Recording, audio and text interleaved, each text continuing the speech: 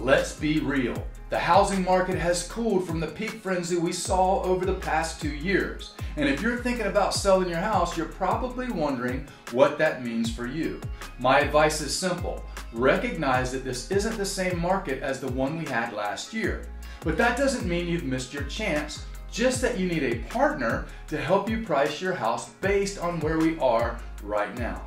Here's why it's worth it to price your house at today's market value. The right price can help you attract more buyers even as demand pulls back and mortgage rates rise. And getting more buyer attention on your house positions you to maximize your sales price and sets you up to sell your house as quickly as possible, even in a shifting market. Now, I know you want to sell your house for as much as you can, but I promise you overpricing your house is a huge mistake. If you want to minimize your hassles and get the best final sales price possible, let me help you find the right list price for your house in today's market. My name's Mike Jones, Jacksonville's Voice of Real Estate. Thank you for watching.